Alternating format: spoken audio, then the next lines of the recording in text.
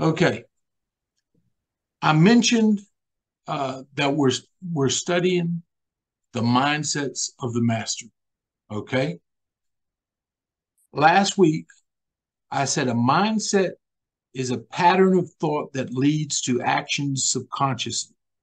It is the habitual thought patterns of the heart that become expressions of who we are. I want you to think about something. Okay, I want you to think about your morning routine. When you get up in the morning, normally, what do you do? And why do you do it like that? I get up every morning. When I get up, I go and I turn off the alarm at my house. I I go into the kitchen. I make my my cup of coffee and I get ready to go and to study the word and spend time with the Lord. I do that every day. I don't even have to think about doing it. It just, I've done it so long that it's ingrained in my subconscious way of doing things. Okay. You can identify things about your life that you actually do without thinking about it at all. The goal of every man should be Christ-likeness. The way that you become Christ-like is you renew your mind and your subconscious being to think and act like he does. Okay. I know you say, well, that's Jesus. Well, he's the one that challenged us to be like him. Okay. I want you guys to grasp that if your life is ever going to be what it can be, if you're going to ever reach your potential as men, you're going to have to change how you think. You're going to have to change what you think about and how you think about it. Okay? I'll give you an example. It was very easy in my life. I was a guy that was very emotional, and it was easy to provoke me to anger. I mean, I reacted to things. I was a person that believed in honor and don't mess with me, and I'm a man, and this and that. And that was ingrained in me. So whenever I got in a situation, what did I do subconsciously? I would react a certain way to a situation without even thinking about it because that's who I was at the time. When I started to think about what we're talking about tonight, I began to say, how can I change this behavior? How can I, as a man, okay, because I know what the word says. The word says to love your enemies. It says that don't let the sun go down on your wrath. It says not to return evil for evil. The word says a lot of things, but I got to get this word and I gotta practically apply it to my life to where I can actually do the word in life situations. So when somebody comes and offends me, I don't get put in a fence where I can't touch the rest of the world because I'm behind the fence because I'm offended.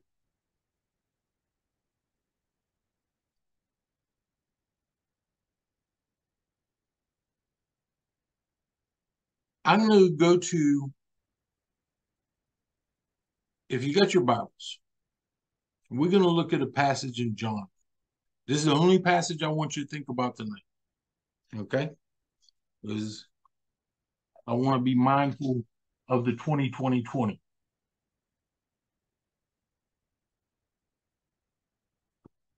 There was a situation in John chapter 4 where Jesus met a Samaritan woman. His disciples had been dispatched into town and they went to get something to eat. Jesus approaches this woman who was a Samaritan, was not accepted in the Jewish culture because they were considered half-breeds. They had intermarried with the Assyrians during the captivity of the northern kingdom, and they were looked down upon in the culture of the from the southern kingdom. Well, he engages this woman. She's shocked that he talks to her, and I want to pick it up. Let's go to verse 7.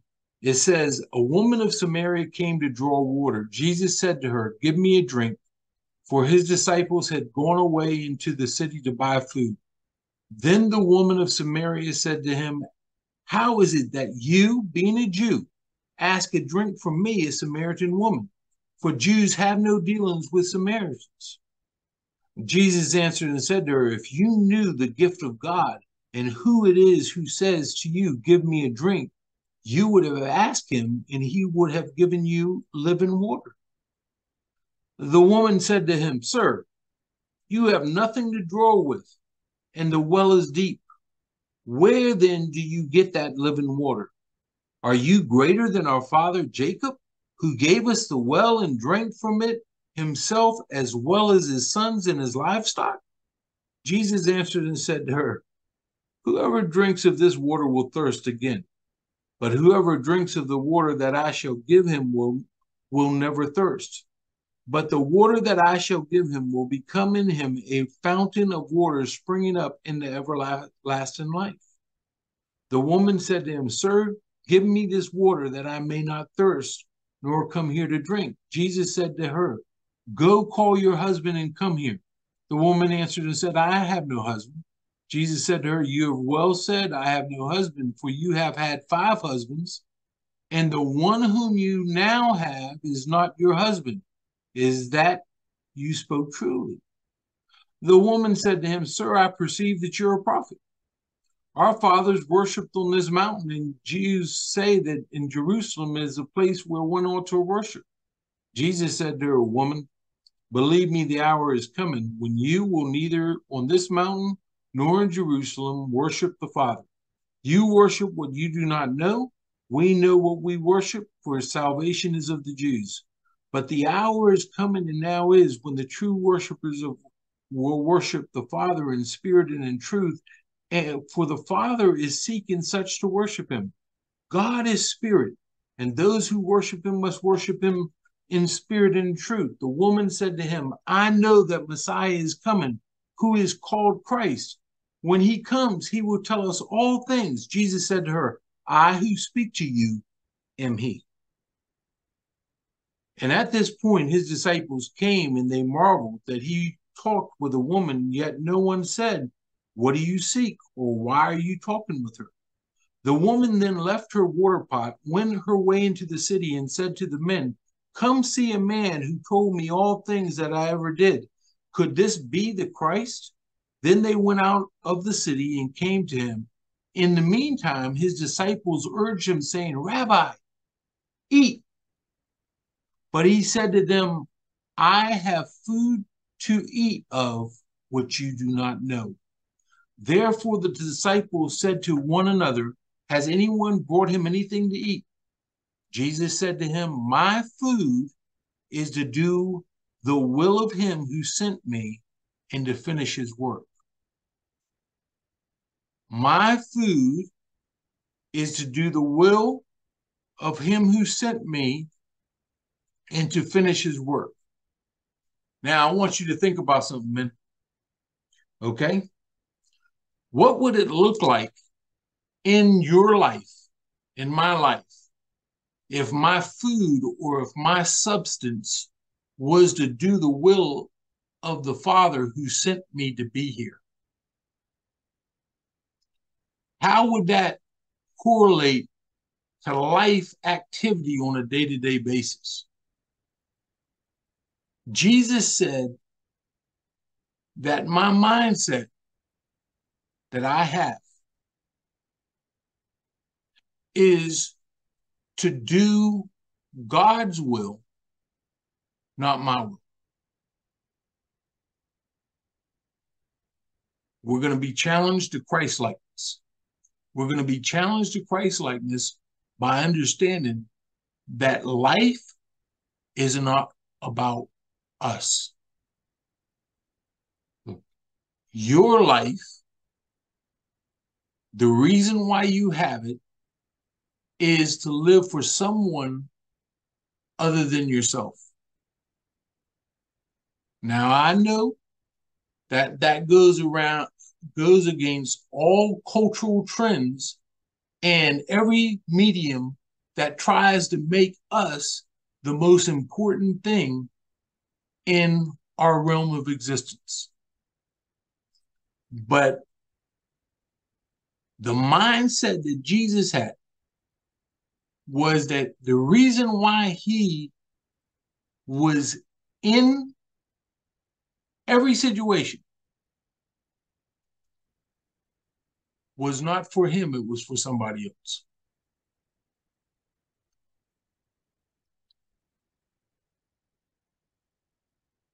As I meditate on that, and I've been meditating on it for a while, I'm challenged as a man because I know, how do you balance natural responsibilities, spiritual responsibilities?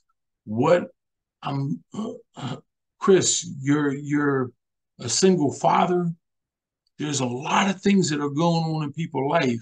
How do you live for the purpose of God on the earth?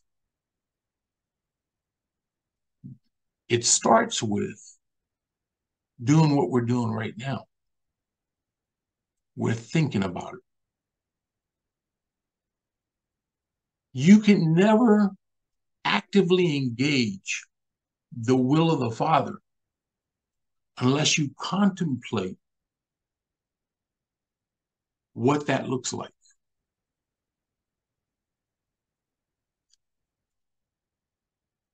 You are not designed to live for yourself. What's the number one industry in the world? Number one. There's not a close second. It's almost in everything we do. It's called entertainment. What does entertainment do? Entertainment frees us from ourselves because we don't want to deal with the reality of what's going on in everyday life. So we created mechanisms to allow us to escape the drudgery of living life and to take our minds off of it.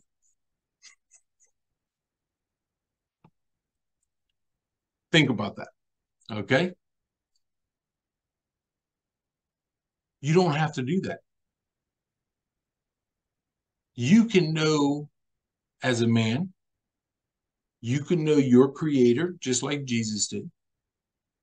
And you can be about living for his purposes on a day-to-day basis. And fulfillment, the fulfillment like nothing you've ever experienced, becomes a normal part of life. Everybody's searching for something, but they search for it in the wrong places. Jesus told this woman, think about what he said. He said, he who drinks of my water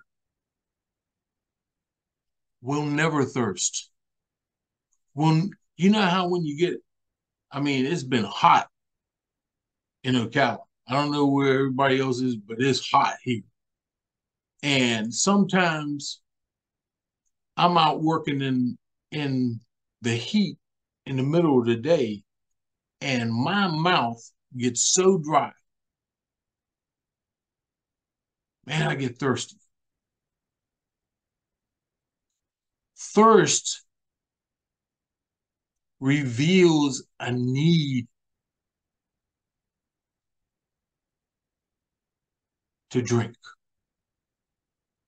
When you drink of him, he has living water that fulfills you and you don't get thirsty anymore. If you focus on your relationship with God and becoming who you created to be, what you're going to find is satisfaction. You're going to find peace. And all the things that you're going through right now, and I could assure you that everybody's going through some stuff. I'm going through some stuff. Okay? I guarantee you, in the middle of those storms, you will be like the master who goes to sleep in the bow of the ship while the storms rage on the outside, and you go to sleep. Because all the noise around you will not distract you because you've drank of his purpose. So tonight, we're talking about the mindset of Jesus and how to live in his purpose, in his mindset of fulfilling the will of the Father. Okay?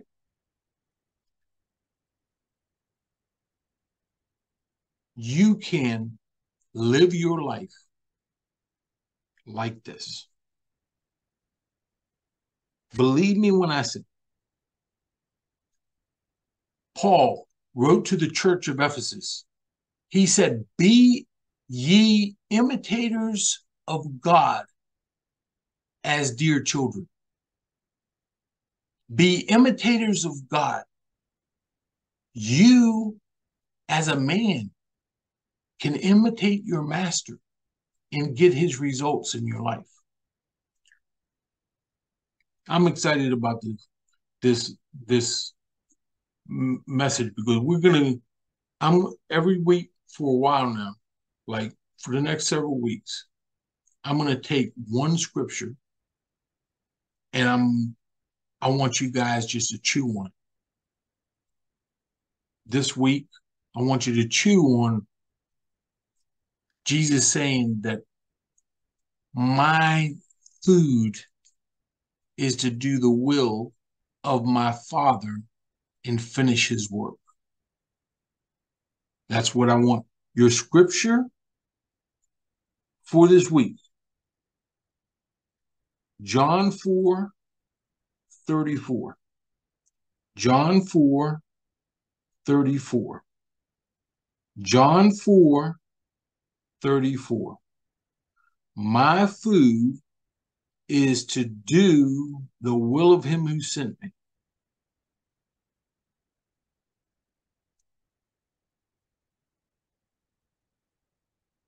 If you want to see an interesting correlation, you could go over to the 6th chapter where he says, I'm the bread of life. A couple chapters over, he talks about he's the bread of life, and whoever eats of his flesh and drinks of his blood. He's talking about satisfying the deepest desires of your heart being fulfilled.